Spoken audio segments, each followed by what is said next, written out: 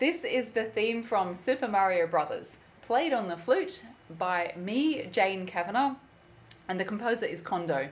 This is the best piece for flute, and I will explain after I play it why it's so good on flute, and I'm also going to give you a teaching tip on how to learn this more easily and have it sound better.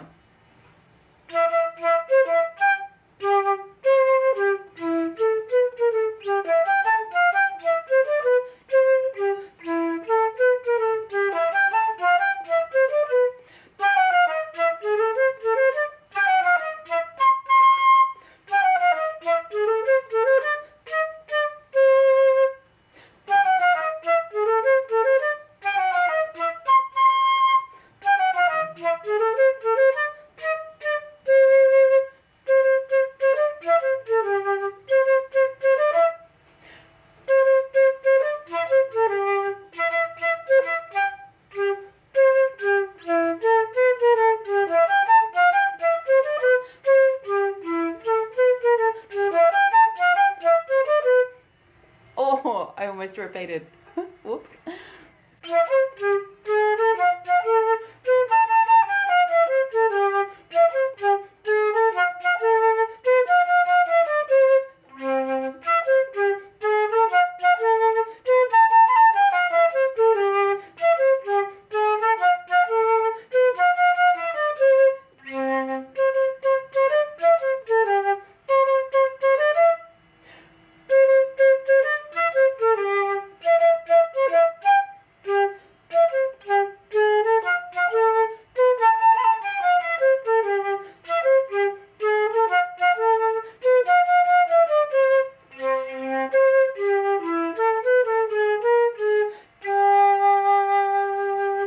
Okay, I have to apologise for two things. My brain fart in the middle where I went to repeat and it wasn't a repeat, so sorry about that. And the second one was in the fourth last bar, my dodgy low C. So I can normally play low C, I don't know why it didn't come out then. But oh well, that's what happens. It's a good reminder to not aim for perfect because there's always something that's not quite perfect with your playing. So I always advise my students to aim for 99%, which honestly is pretty darn amazing and very high standards. But if you're aiming for perfect, you'll always find something that just wasn't quite right. So try not to be too much of a perfectionist when you're learning something, but at the same time have high standards.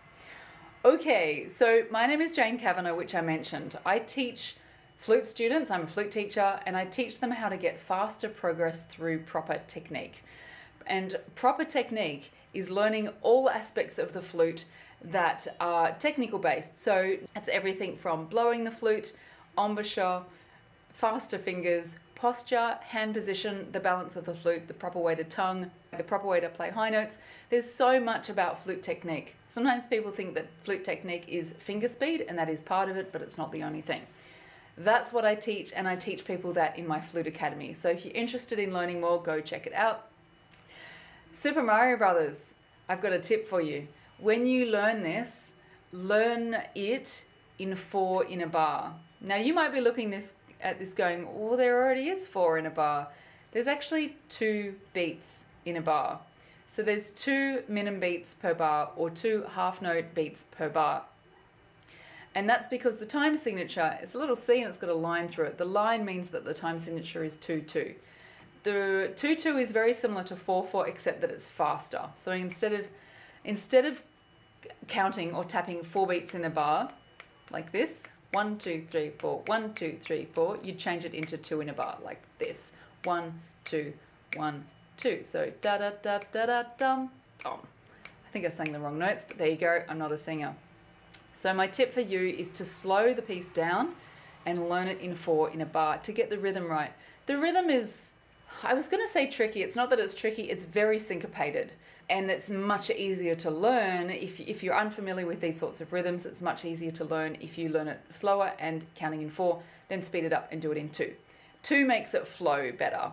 So counting 2 in a bar is great. It's a great time signature for this piece.